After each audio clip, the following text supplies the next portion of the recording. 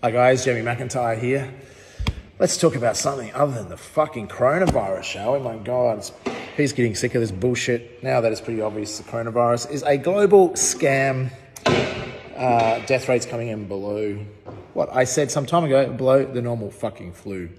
My God, governments are easiest ones to scam. If they're going to allow scams like this, folks, we should think of a scam and get billions out of them too. That's bloody stupid. But anyhow, I want to talk to you about, if you don't know, Virgin, our second domestic carrier, has just filed for voluntary administration, which was expected. I'm pretty pissed at the federal government, who's absolutely destroyed Virgin and umpteen other, or pretty much almost every business in the country with this stupid economic lockdown, which I said over a month ago, not hindsight but foresight, that was one of the greatest overreactions of human history. And I will be proven, like others who agree with my thoughts, that this should have never happened because they looked at shoddy data, didn't look at the facts, and history will show that Scott Morrison made the wrong decision. No offence to Scott.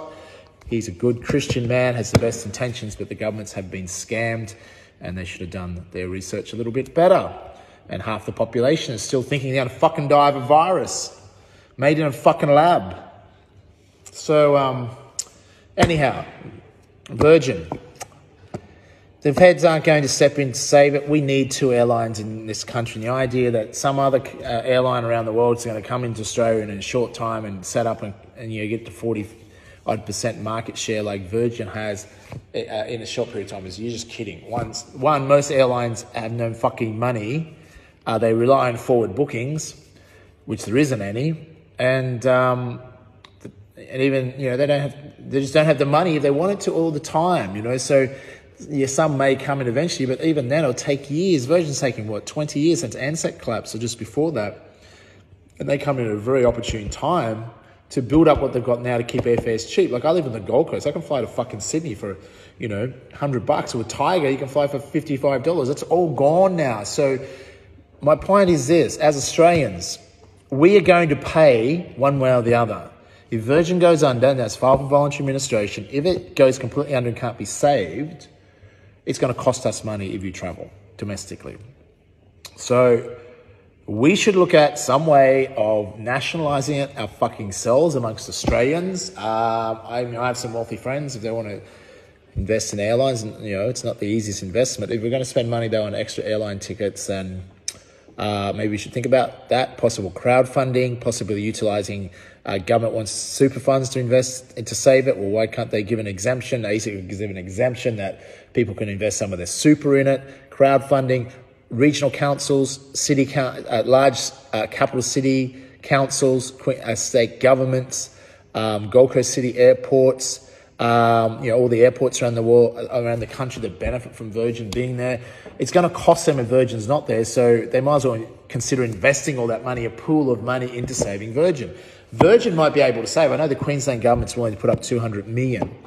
Richard, who I've had speak, for our 21st century followers, some years ago, and I've known for many years. The challenge with Richard is that he's only a 10% shareholder in Virgin. He may come to a rescue, but he's got his hands full of Virgin Atlantic. Who the fuck would want to own airlines at the moment? But a lot of the damage has been done.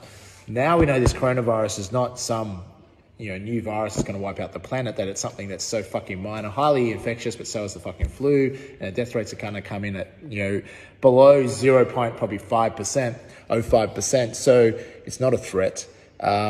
So people soon figure that out. So I'm assuming that a lot of the recovery could happen sooner or later. Once they start getting forward bookings again on domestic airlines, so there's a chance that you could probably bail out Virgin for $500 million. If the Queensland government's only put up $200 million, we could possibly raise money off councils and super funds and airports, and possibly borrow the rest. And it's a risk, yes, absolutely, but you could probably do very well out of this. We're going to spend money anyhow on higher airfares, and all these other partners will be losing money. So it's going to cost us money anyhow. We might as well risk that money we're going to lose anyhow. Make sense? And Virgin could be saved.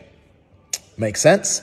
So I'm suggesting throw it out there. Let's nationalise it ourselves amongst a collective group of Australians, if you want to do that.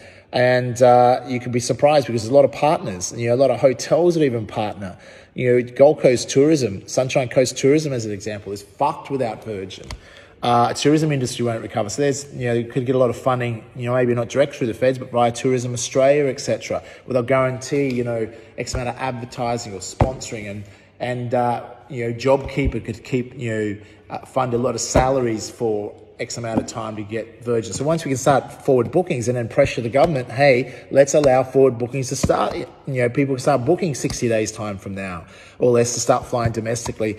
There is a possibility, not easy, that it could be bailed out. Hopefully there's other people out there with deeper pockets that will take a punt, but that's one way. For the people that's going to cost us more money anyhow, what do we got to lose? Who cares if it failed?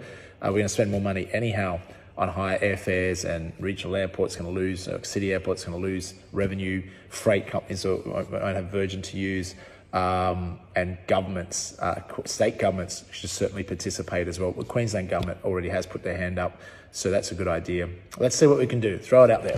Talk to you soon.